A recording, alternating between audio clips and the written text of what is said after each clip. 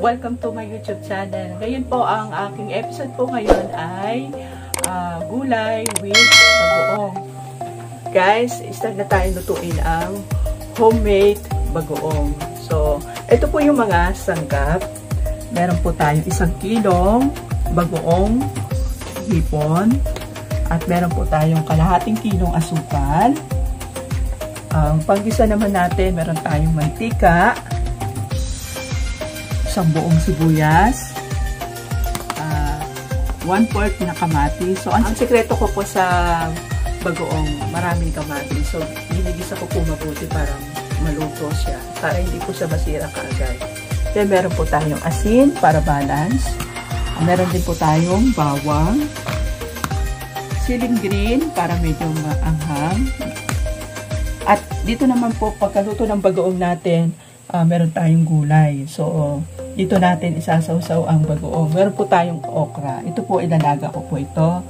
Meron po tayong puso ng saging. Ilalaga ko dito ito. Ito naman, albos ng kamote. Ito po, ilalaga ko ito. At meron po tayong talong. Ito po, ipiprito ko to. Mas gusto ng mga anak ko ang prito. Nahugasan ko na po ito at ready na po natin itong lutuin. 3 pirasong tilapia. Meron tayong itlog na pula at daing. Then, sa ating panghimagas naman, meron tayong 2 manggang hilaw. Masarap po ito isaw-saw sa bagoong. At ito rin po, meron tayong avocado. So, guys, umpisahan na natin ang napakasarap na ulam natin sa hapunan. Unahin natin lutuin ang mga gulay. So, ito po, meron na po tayong tubig sa kawali. So, hinihintay ko lang po siyang kumulo. Malapit na siyang kumulo. So, uunahin kong ilagay ang puso ng saging at okra. Kasi yun ang matagal maluto.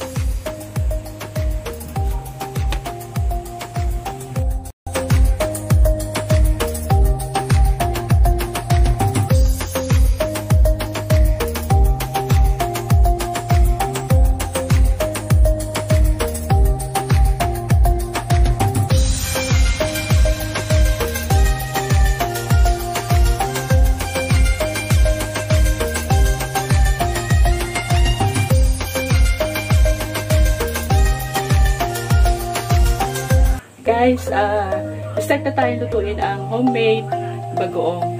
So, ito na po yung kawali, may mainit na. So, ilalagay ko na po yung mantika. Medyo marami po tayong mantika ilalagay. Kasi 1 kilo yung bagoong natin.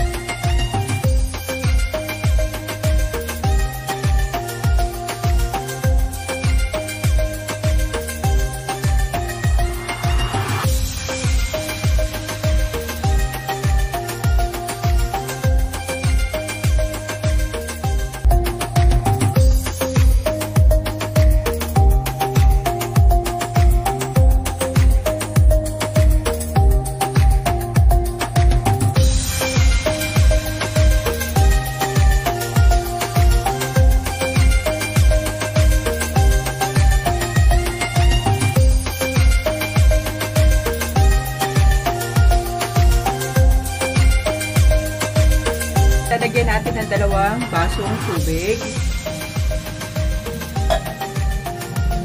So, hintayin po natin itong humigas. Para sure na ito ang bagoong natin. At hindi siya malansa. So pagluto na to, makikita niyo po to, nasa ibabaw na po yung mantika. So ganyan lang po yung sikreto ko sa pagluto ng aking bagoong. So, excited na akong kumain ng bagoong na isaksaw natin sa gulay. Yummy! Malapit na kami magpapunan.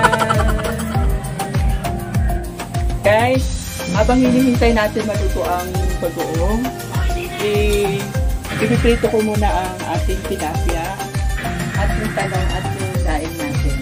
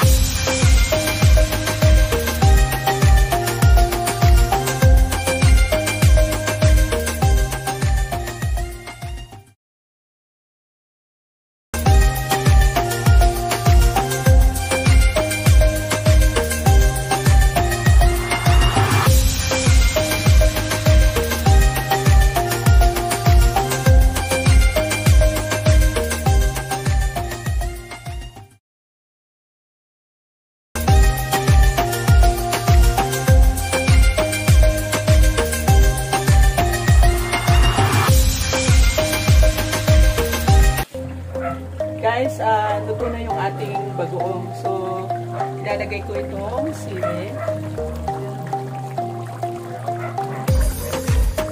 Ito guys, yung bagoong pagluto na talaga. So, ito tatagal to kahit alam dyan ito. Kaya lang sa amin, hindi ito tumatagal. Kasi, pabenta ko sa amin kung gusto mo ito kahit saan.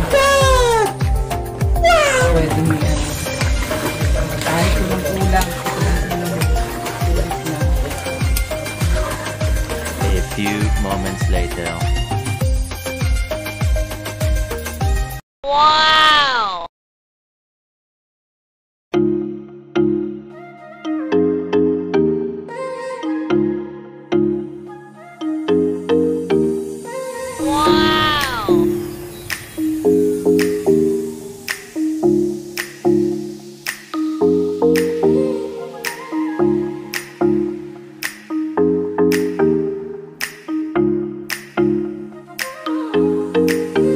Guys, ngayon tapos ko nang lutuin ang homemade bagoong hipon. So ito na po yung mga niluto ko. So itong tilapia, daing, itlog na maalat, pipino, pritong talong, nilagang okra, meron tayong puso ng saging, talbos ng kamote, avocado, manggang hilaw, at garlic. So, ito na po yung niluto kong bagoong. So, grabe, napakasarap ito. So, titikman ko po.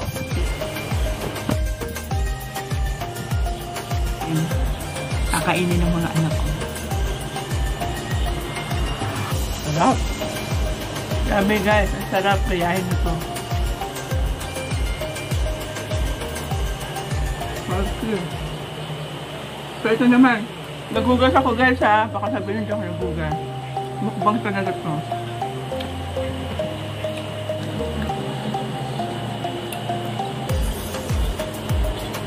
Sarap.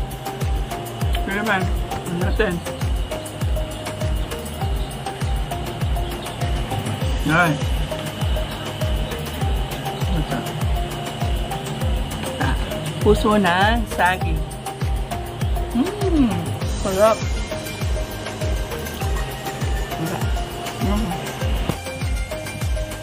Guys, tikman ko naman yung mangga na may bagoong. Sarap. Tama-tama lang yung alal sa kami.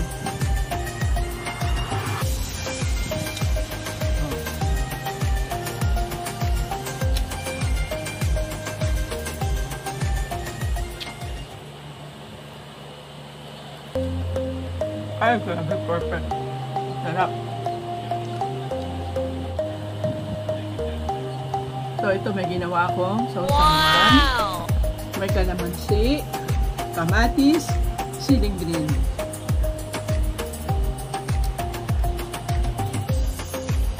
Guys, lahat masarap. Hi guys! Kasama ko na ngayon yung mga anak ko. So natikman ko to. Lahat masarap. So kung masarap, masarap din to sa kanila. So healthy ang pagkain natin. Ito yung namimiss natin, lalo na po yung mga nasa abroad, yung itong klaseng pagkain. At lalo na ngayon, tag-ulan. So, masarap kumain ang mga ganito katulad ng mga gulay. So, itong tilapia at daing at iba pa. So, ang pinakaano dito yung bagoong. So, talaga. Ito talaga nagbibigay ng gana sa pagkain ng bagoong. Start na kaming kumain guys. So, ito yung hapunan namin. Kain na tayo. So, nakahugas na kami ng kamay. So, naghugas na kayo? Opo. So, Loloy, nakahugas ng kamay.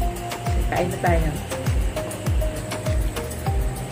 So, tingnan natin mga anak ko kung kumakain pa ng gulay.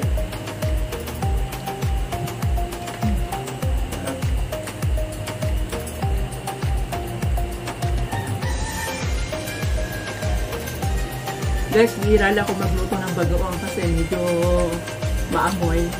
So, hindi talaga mapigilan maamoy ng kapitbahay. Kaya pag nagluto talaga ako nito, maramihan na. Kaya lang, kahit anong dami bagong nagluto ko, hindi talaga nagtatagal sa amin. Paborito ko ng lahat. Kahit sa may ulam na, kailangan pa rin talaga nila kumuha ng bagoong. Kaya nauubos ka agad. Sa mga gustong mag-business ng bagoong, gayahin niyo lang po yung pagluto ko nito. Sigurado, magugustuhan nito. Dahil na sarap ito sa mangga.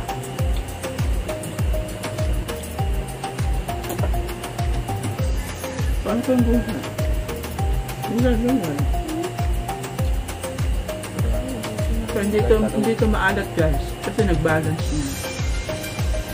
Isang kilong bagoong, kalating kilong asukal.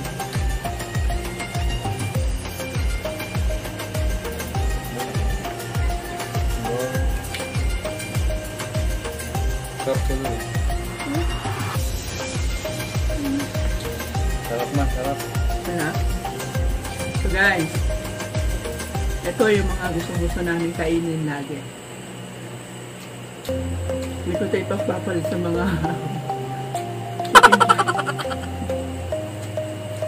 ganito lang, sulit na ako. Tulong mo. Tulong. Saan tayo? Tulong.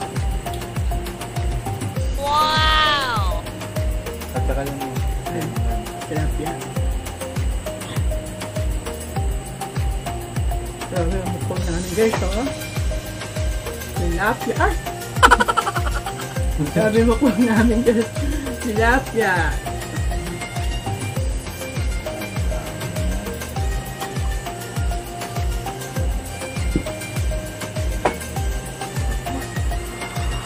Ate na ako, sarap na. Dahil ubusin daw nito. Sarap kayo ako. Tayo. Ito?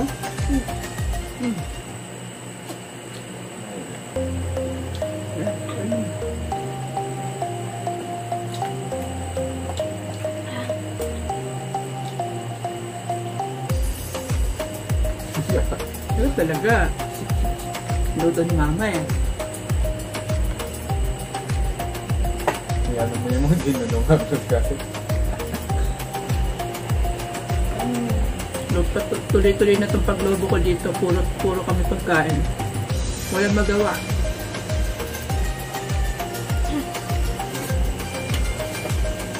Lalo na ngayon, magla-lockdown. Kailangan ito na lang libangan. Matulog, kumain. Ito masarap na. Puso ng saging. Wow!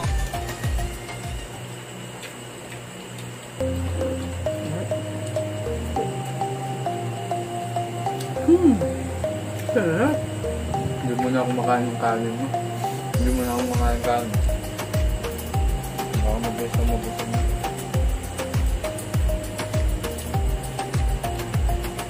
Ano ito? Sarap baloy.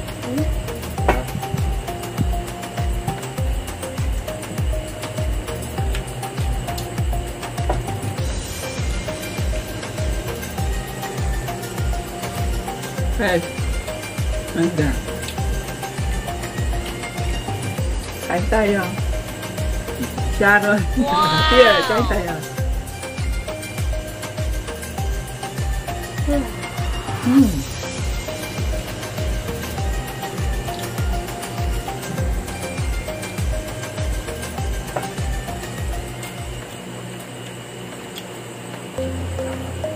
Kagandahan nito na, yung mga anak ko kumakain po talaga ng mga gulay. So, hindi sila namimili. So, hindi sila mahirap pakainin. Kahit anong niluluto ko sila nakain nila. Baby boy. Gusto at nagbibig kasi may bagoong ah. Marami na naman sa makakain. Guloy, kain na.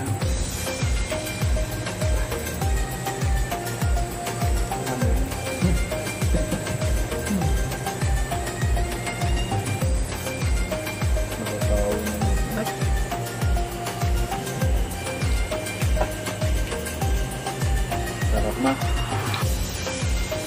Sarap. Ay, ang bagoong. First time ko lang makakain ng okra na ano ma. Talaga? Na ano. Sa bagoong. Oh.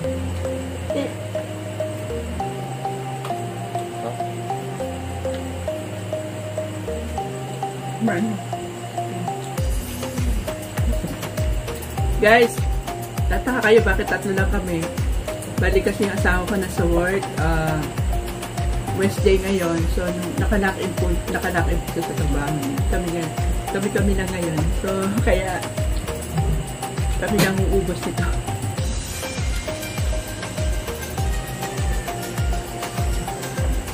Lahat ba masarap? Masarap!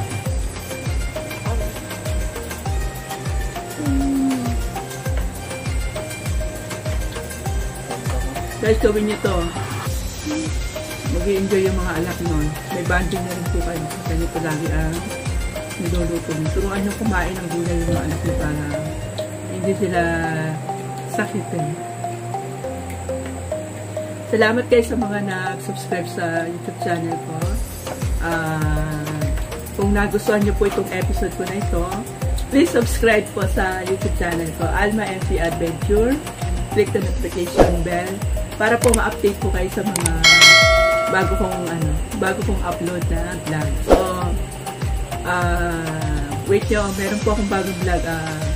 Iba't ibang luto sa glutinous flour, merienda, pang merienda. So, magugustuhan nyo po yun. Baka bukas po, iba-vlog ko naman. So, ngayon, enjoy muna namin yung mukbang. Sarap.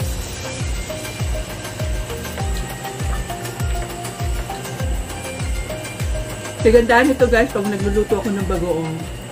So, hinahalo ko rin po yan yung pag nagluto ako ng pakte. So, pag meron kami santol, singkamas, ako, mabilis na ubos ang bagoong namin.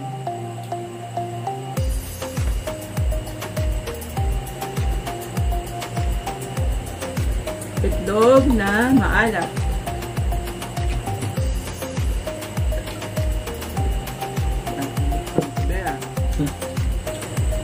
Wala tayong gulay.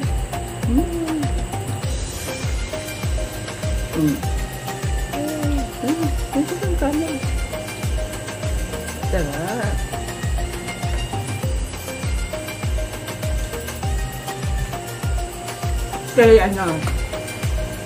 Kay Anjo. Sa hipag ko.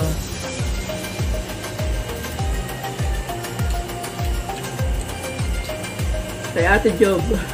Ito yung mga paborito mong pagkain to Job.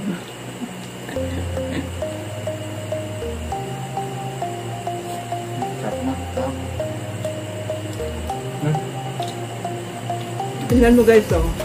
Hindi mabenta sa kanila yung tilapia. Daing. Mabenta sa kanila ang gulay. Kasi masarap isaw-saw sa bagoong.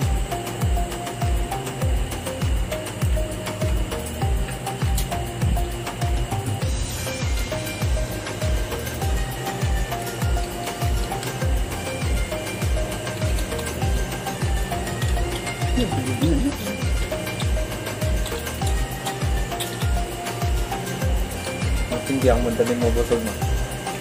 Ma, hindi ako madaling mabusog mo. Mabos to. Sarap.